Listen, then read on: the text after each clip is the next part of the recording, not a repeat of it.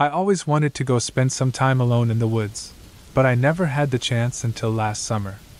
So I decided to rent a cabin in one of the best campsites in the U.S., Emerald Beach RV Park in Navarre, Florida. It was a beautiful place, with a sandy beach, a fishing pier, a pool, and a playground.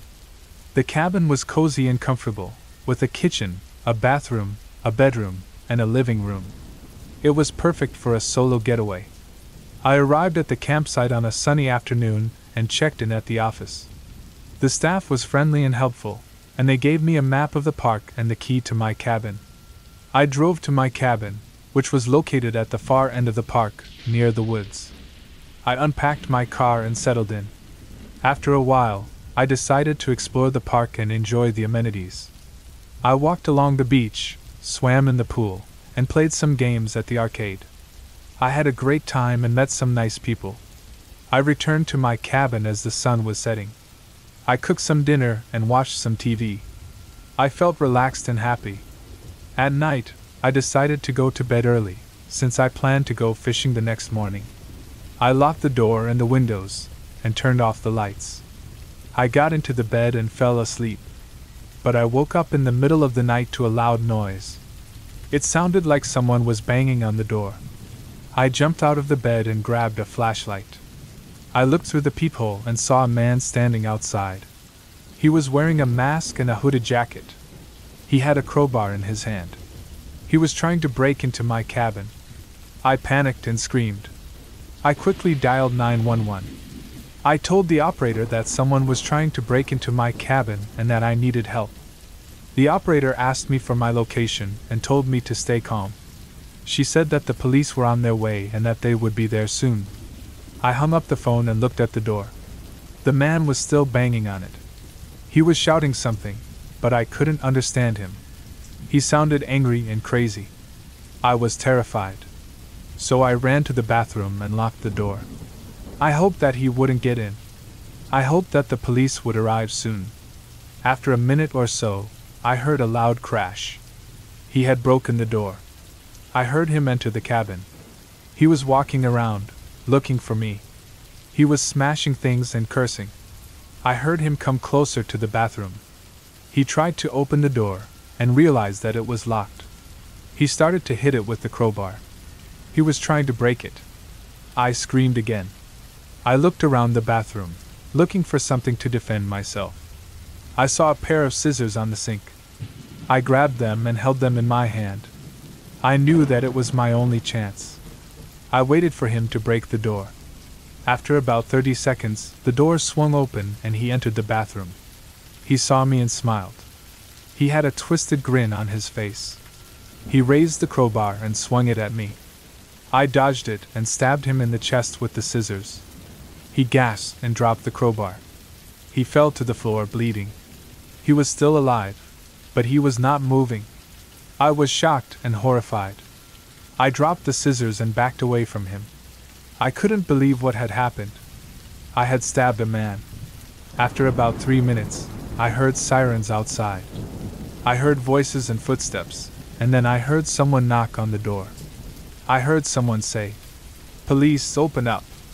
I opened the door and saw 2 police officers. They saw me and the man on the floor. They asked me what had happened. I told them everything. They listened and nodded. They said that I had acted in self-defense, and that I had done the right thing. They said that they would take care of everything and that they would take me to the station. They said that I was safe and that I was not in trouble. Thankfully, the man didn't die, he survived, and I didn't face any charges.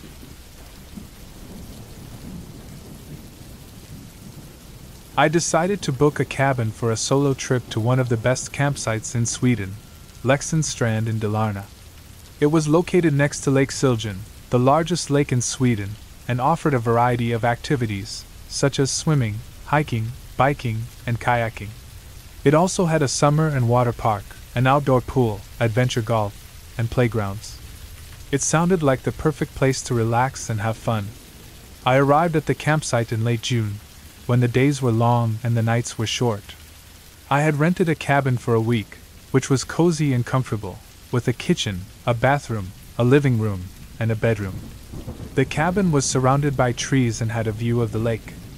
I felt like I had found a piece of paradise. The first few days were amazing. I enjoyed the warm weather and the fresh air.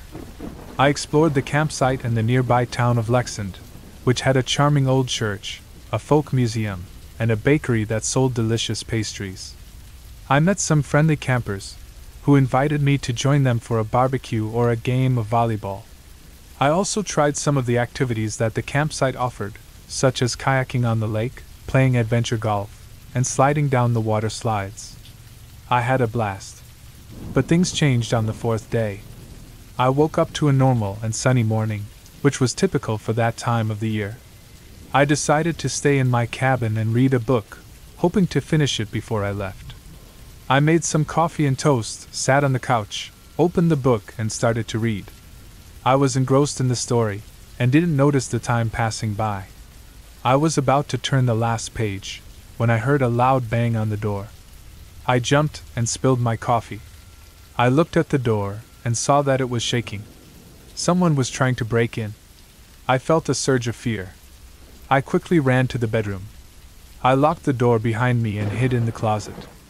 I wondered who was outside and what they wanted from me. The banging continued for a while. But then, after a few minutes, the banging stopped. I heard a voice outside saying, "Sorry, wrong cabin," and then everything went silent.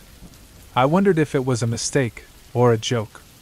I wondered if I should go out and check or stay in and wait. I decided to stay in and wait. I waited for a few minutes, until I was sure that whoever it was had left. I came out of the closet and got out of the cabin. I went to the reception. I told them what had happened. They said that they would offer me a refund and a free stay at another cabin. They said that they would do everything they could to help me. But it was too late. I had lost my trust and my peace of mind. I had no desire to stay here any longer. I still wonder who was banging on my door and why.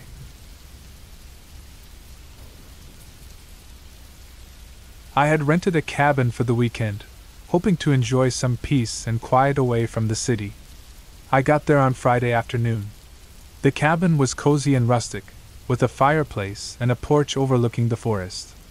I decided to go for a hike on the first day, following a trail that led deeper into the woods. I packed some snacks and water, and set off with a smile on my face. The scenery was beautiful, and I felt relaxed and happy. I had been hiking for about an hour, when I heard a twig snap behind me. I turned around, expecting to see a squirrel or a deer, but there was nothing. I shrugged it off, thinking it was just the wind. I continued on my way, humming a tune. But a few minutes later, I heard another sound behind me. This time, it was more like a footstep. I stopped and looked back again, but still saw nothing. I felt a chill run down my spine, and wondered if someone was following me. So I turned around and started hiking back to my cabin.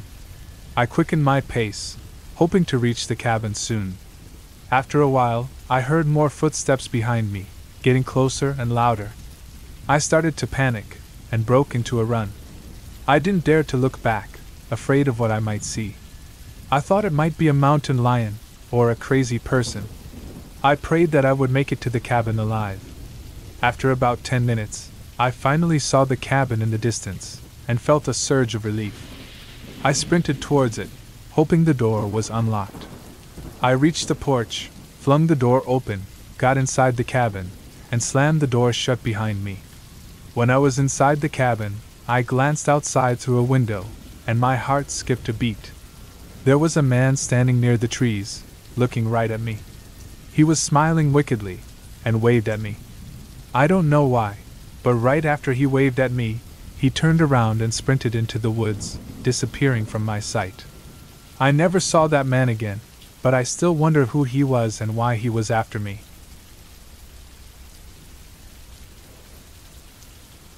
I saw an online ad for a cabin rental in one of the best campsites in Alaska, and didn't hesitate to book it. The campsite was called Quartz Creek Campground, near Cooper Landing. It was located on the banks of a stunning lake, surrounded by mountains and forests. The campground offered fishing, hiking, boating, and wildlife viewing. It sounded like the perfect place to spend a week alone, away from the stress and noise of the city. I arrived at the campground on a sunny afternoon in late August, checked in at the office and got the keys to my cabin. The cabin was a small wooden structure, with a porch, a kitchen, a bathroom, and a bedroom. It was cozy and rustic, with a fireplace, a gas stove, a fridge, and a bed. There was no electricity, no internet, no phone service. Just me and nature. I loved it. I unpacked my bags and decided to explore the campground. I walked along the lake, admiring the clear water and the reflection of the mountains. I saw a few other campers, mostly families and couples, enjoying the outdoors. I waved and smiled at them, feeling friendly and relaxed. I found a trail that led to a nearby waterfall, and decided to follow it.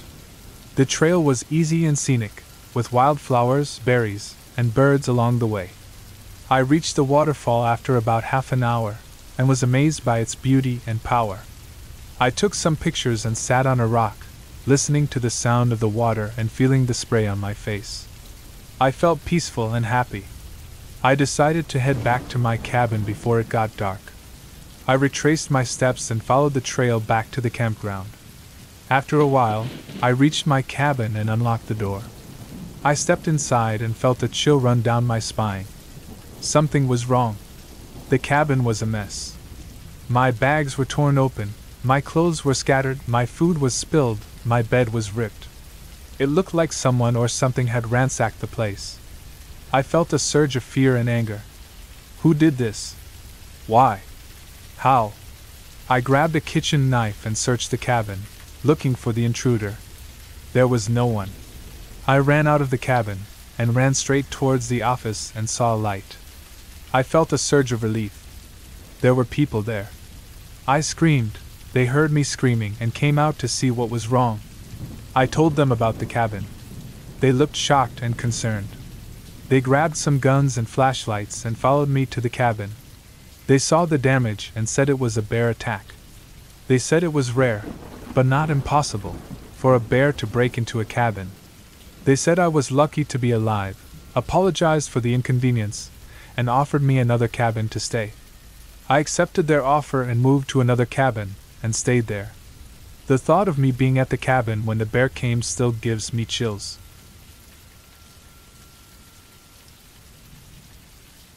I always wanted to go spend some time in the woods, in Maine, where I lived. So when I saw an online ad for a solo cabin rental at Papoose Pond Family Campground, I thought it was a perfect opportunity. The campground looked amazing, with a half-mile sandy beach, a heated swimming pool, and a variety of activities to enjoy. The cabin was cozy and rustic, with a fireplace, a kitchenette, and a porch overlooking the pond.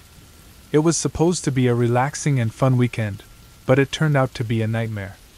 The first night, I heard some strange noises outside my cabin. It sounded like someone or something was scratching at the door and the windows. I was scared, but I tried to convince myself that it was just a raccoon or a squirrel. I locked the door and turned on the lights, hoping that would scare away the intruder. I didn't sleep well that night, but I didn't see anything when I checked the next morning. I decided to brush it off and enjoy the day.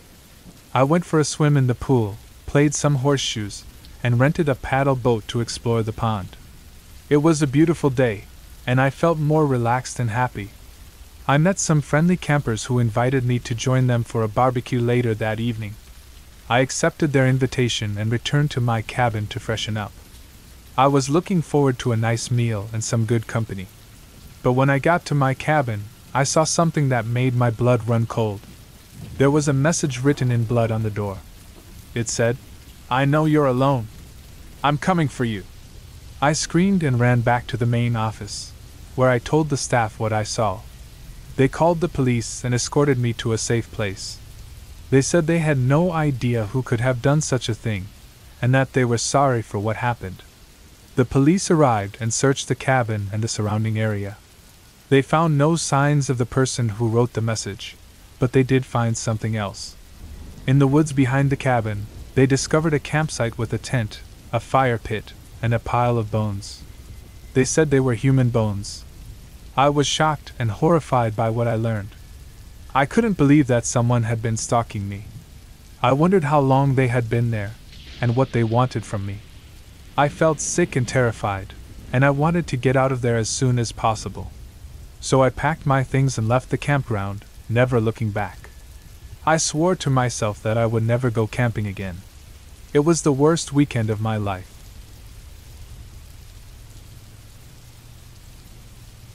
I found a cozy cabin online and booked it for 2 nights. It looked cute and comfortable, with a fireplace, a kitchen, and a bedroom. It was located in a remote area, surrounded by trees and nature. I was excited about it. I arrived at the cabin on a Friday afternoon. It was exactly as I had hoped it would be, cozy and welcoming. I unpacked my bags and made myself at home. I decided to stay in and enjoy the cabin, rather than go out and adventure. I made some coffee, lit the fireplace, and watched a show. I felt calm and happy. I had dinner, read a book, and went to bed. I slept well and woke up refreshed. The next night, however, was different. I was lying in bed, about to doze off, when I heard footsteps outside the cabin. They sounded heavy and steady, like someone was walking with a goal. I stiffened and listened, hoping it was just a squirrel or a fox. But the footsteps continued, getting closer and closer to the cabin. I heard them stop at the door, and then a loud thud. I gasped and got out of bed. I grabbed a flashlight and a hammer. I sneaked to the door and looked through the peephole. There was no one there. I felt a wave of relief, thinking it was just a pine cone or a stone. But then I heard another thud, this time from the window. I looked outside through the window and saw a dark figure standing outside, wearing a hood and a mask. I couldn't see their face, but I felt their stare on me. They raised their hand and thudded again, harder. I shrieked and ran to the phone. I tried to call 911, but there was no connection. I realized I was in the middle of nowhere, with no one to help me. I felt a surge of panic and horror. I ran back to the bedroom, locked the door, and barricaded myself. I hid under the covers and prayed. I heard the footsteps again, this time louder and quicker. They circled the cabin, trying to find a way in. They slammed on the door and the windows, making a lot of noise. I heard them scream and curse, but I couldn't tell what they were saying. They sounded angry and crazy. I wondered who they were and what they wanted from me. I wondered if they were alone or if there were more of them. I don't know how long it lasted, but it felt like forever. After a while, the footsteps went away. I stayed under the covers, too scared to move. I waited for the sun to rise, hoping it would be safe then. I waited for hours, until I heard a bird chirp. I peeked out of the window and saw the dawn. I felt a surge of hope and relief. I got out of the bed, ran to the door, moved the furniture, and opened the door. Then I went outside the cabin, but I saw no footprints outside, no sign of anyone being around. The cabin looked untouched, as if nothing had happened. I wondered how that was possible. I wondered if I had imagined it all. I was really scared, so I quickly packed my things, got in the car, and drove away.